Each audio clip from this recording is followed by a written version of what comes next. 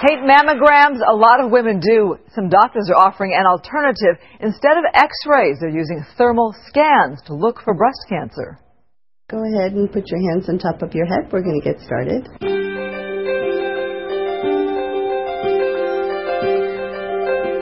It's not painful, no radiation, safe for pregnancy. I really like the technology. Shira Raisin is about to undergo a breast cancer screening even though she's pregnant.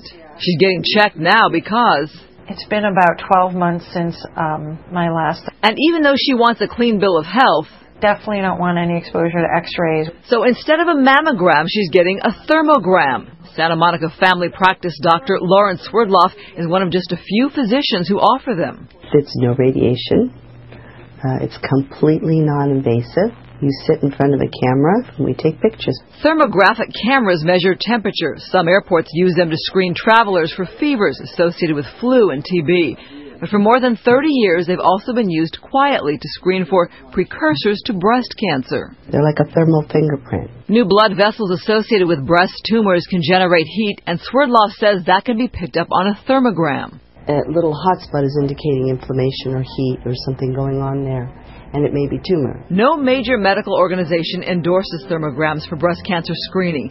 The American Medical Association, the Academy of Obstetrics and Gynecology, and the American College of Radiology all consider thermograms investigational.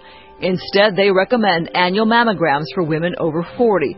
But Dr. Swerdloff says it makes her uneasy. Radiating the breast every year seems to me potentially dangerous.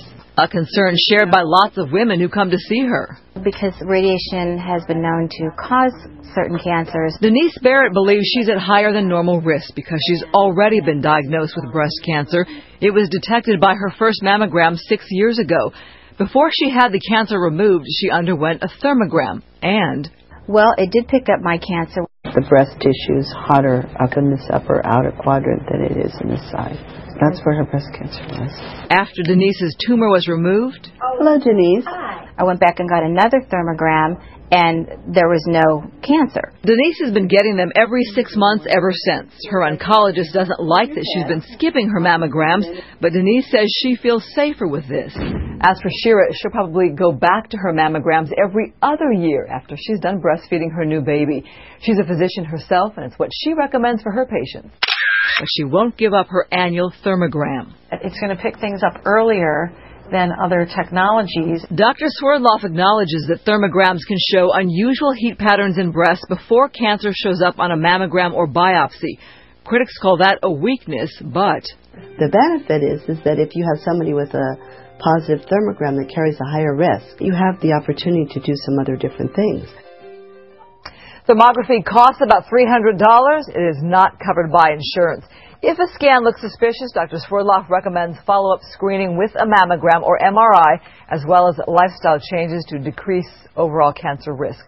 No single tool can pick up every case of cancer, so Dr. Swerdloff says women at high risk are encouraged to use multiple screening methods.